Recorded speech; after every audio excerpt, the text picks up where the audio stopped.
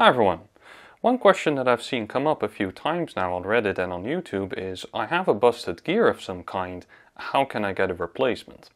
Now to get that replacement, whether you want to make it or buy it, you need to know its parameters, and specifically you need to know the module, the number of teeth and the pressure angle. The number of teeth is quite easy. What I recommend you do is mark one tooth on one of the gears and then simply start counting. Only just remember whether you count this tooth as number 0 or number 1. 20 teeth. The next thing we need to know is the module, which is a measure for how large the teeth are. Now in a previous video I covered that the outer diameter of a gear is the module times the number of teeth plus 2. And this is very useful because the outer diameter is something that you can easily measure. So the module is the outer diameter divided by the number of teeth plus 2.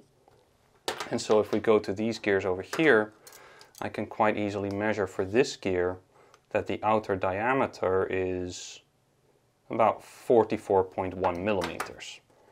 And so we know now that the module is 44.1 divided by 20 plus 2, that's 22, is roughly 2. So this is a module 2 gear. It's also possible that your gear is based on the inch standard system. Now usually there are clues for this. For example, the thickness of this gear is about 12.8 millimeters. And if I just convert that to inches, we get about a ½ inch. And the same thing with the hole, for example, that comes out to almost a ½ inch. And so this provides the first clue that this is an inch standard gear. And of course, if you have machinery from the US or you're in the US or other measurements in the machine are coming out to inches, that gives you more clues that it's an inch standard gear. The other thing you can do is simply do this procedure as before.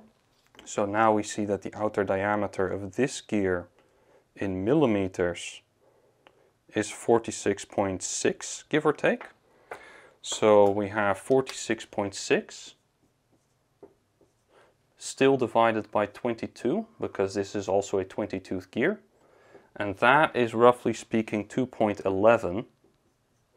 And what we will do now is we will take 25.4, that is the number of millimeters in an inch, and divide that by this number here, 2.11.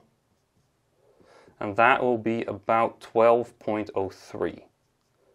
And what that tells you is that the diametral pitch is 12.03, which is how Americans measure the size of gear teeth. Now the important thing here is that it is on the outset not clear whether you have a metric or an inch standard gear. But in this case we have 2.11, which is about 5% away from a metric preferred value. And we have 12.03, which is only about 0.25% away from a US preferred value. So this provides a very strong clue that the diametral pitch is preferred. I will leave a link down below which has a table of all the preferred values in both inch and metric systems. The final number that you need to know is the pressure angle. Where the module determines how large these teeth are, the pressure angle determines their exact shape. This number is quite difficult to figure out, but luckily there are only very few preferred values, which are 14.5, 20 and 25 degrees. Of these, 20 degrees is by far the most common, and every general purpose gear will be a 20-degree pressure angle. Now 14.5 degrees was popular in the past, but has not been standard since the early 1980s. And in very high torque applications you may encounter 25 degrees or even 22.5 degrees, but really that is quite rare. Now the best way to get an idea of what your gear is to generate gears in your CAD software with the right module or diametral pitch and the right number of teeth, but with the varying pressure angles of 14.5, 20, maybe 22.5 and 25 degrees. And then you can check visually, you can compare your gear between the gears generated by your CAD software to figure out which pressure angle matches best. It's almost certainly going to be 20 degrees, to be fair.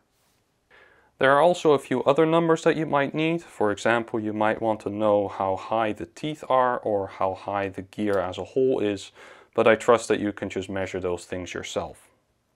So the next trick I want to show you is especially useful for very oddball gears with stub teeth, weird tooth profiles, sprockets, or gears that are really busted. Here I have a regular multifunction printer that includes a flatbed scanner, which we can use to create a scan of the gear. Now for this we can just keep the lid open, and for best results, for the most contrast, I recommend turning off all the lights in the room. Also don't forget to scan to an image, not to a PDF. I'm now in Fusion 360, though of course you can use whatever CAD software you like. And under Insert, I'll select Canvas. And then I'll select this file over here and put that on the bottom plane. And I find that these images are easier to work with if you have the opacity turned up a little bit. So I've got it to 80 now. And then click OK. And Fusion 360 doesn't really know the size or scale of this image, so we need to tell it. So right click here and select Calibrate. And then I know that the outer edge of this tooth here to the outer edge of the opposing tooth over here is going to be 65 millimeters. And of course that's something that I've measured. And now we can start tracing this image, or we can start generating gears with the generator with different pressure angles to compare it to the canvas that we have here. What I want to do today is reverse engineer this sprocket that I have. And so I scanned the sprocket, but that didn't really work very well because it's black, so it doesn't show up. Now you can of course paint the sprocket white so that it shows up anyway, but what I did instead is use my overhead camera rig to just take a photograph from above. So you have to ensure that the camera is properly perpendicular to the surface, and then you can just import that as usual. So now let's start tracing this image. The first thing I'll do is create a new sketch, of course on the same plane that the canvas is on. And I'll hit C for circle and draw out two circles. The first one will be 66.2 millimeters, that's the outside diameter that I've measured.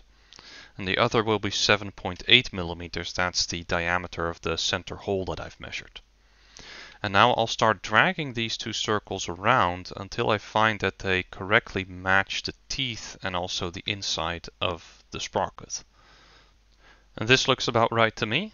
Don't forget that when you're dragging these circles around, you can hold Control to prevent them from snapping to the grid. The next thing I'll do is use the lock constraint to fix everything in place. And tracing an image like this is basically the only case where you would use such a lock constraint. The next thing I want to do is select the tooth that I'm going to trace. So if I look at these teeth, for example, over here, then the edges are not really clearly defined. They're a little bit unsharp. But over here I have one tooth, or at least one flank of a tooth, that is quite sharp and quite well defined. So that's the one that I'm going to trace. I hit L for line, and I draw a line out from the center to the edge of the circle. And I'm trying to put that roughly in the middle of the tooth. And then I'll draw out two more lines from the center to the edge of the circle. And those lines are going to be symmetric across the initial line that we drew.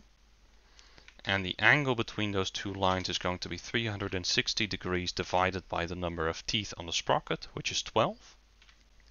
And this essentially delineates the sector where we need to trace. So the next thing I'll do is go to Spline, Fit Point Spline.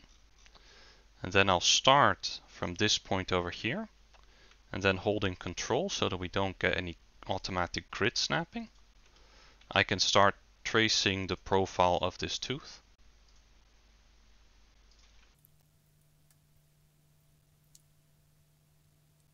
And of course I want to end up on that sector delineation that we drew earlier.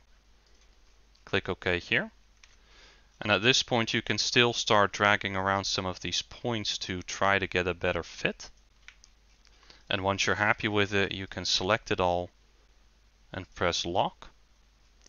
And then the next thing we'll do is go to Create, Mirror.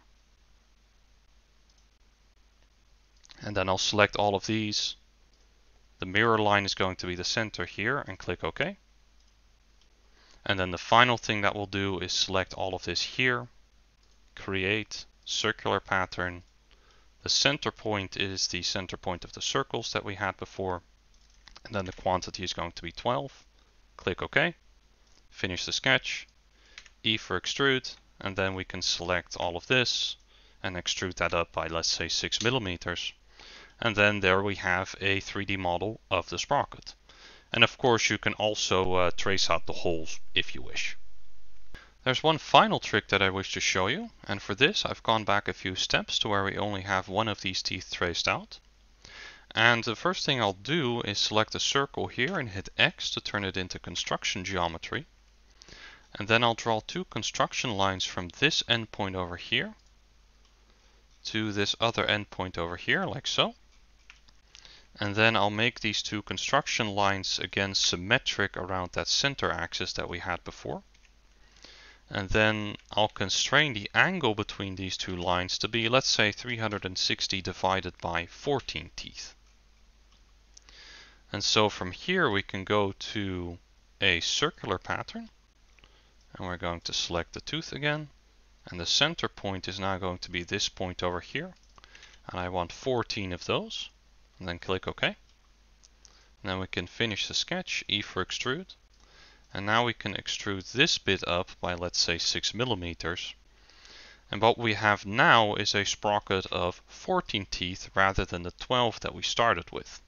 It's not totally mathematically accurate this way, but in many cases it should be good enough. I hope that was useful to you. Thanks for watching. If you don't mind, do the algorithm things down below, and have a great day.